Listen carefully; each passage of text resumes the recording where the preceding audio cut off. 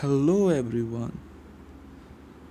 Many of y'all are facing the calibration issues with the gyroscope and the accelerator of all Xiaomi phones. So today I'll be telling y'all how to calibrate it and correct it so that you can play games without any problem. So first go to settings, then in the about phone section click on kernel version 5 times. 1, 2, 3, 4, 5.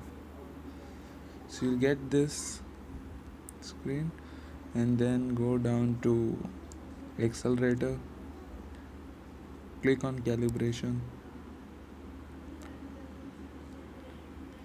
and make sure that you keep the phone on a flat surface. Then come back and go to gyroscope, click on calibration